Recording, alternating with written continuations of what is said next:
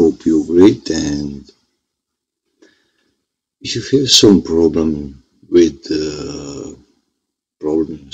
your update on your PC, on some from Windows update, and you have pop-up, some error code on your Windows when you go to Windows update. Today I will show you how to fix it on really a few clicks. So stay with me and let's go. First of all, I will leave you some script in the description, and I have here the script on my notepad, and you see here. And if you are first of all, what is important, if you are work something on your services that might be cause this error, so now you will be fixed with this script. So don't be afraid of anything, just copy this file and save as,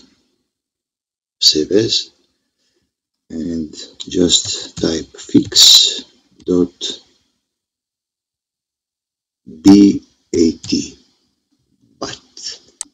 and just click to all files on the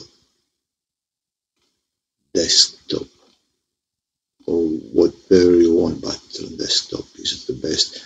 Now I'm on this, and save, and see just fix here, and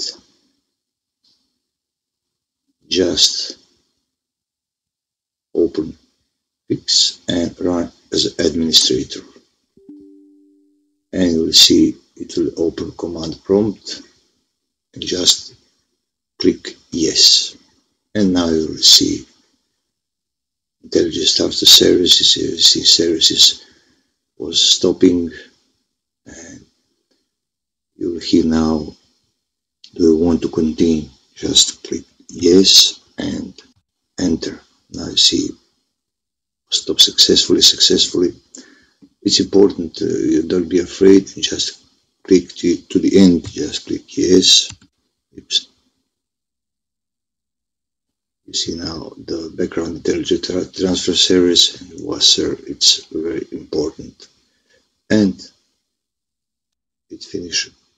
And now you see this, you are done, and you will not get some error on your update. It will be fixed.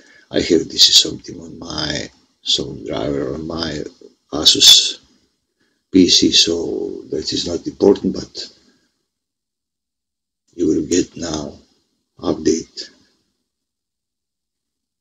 as well without any error code. So guys, I leave you, like I said, description in my video down below in the section below. So it's a really easy way. Now I don't have update time on the latest update, so see now my latest update is 226.31.3810, and someone tell that have probably that I don't have any problem with this update, so I don't know, but I don't have. So guys, it will be all for now, and thank you for watching, and bye.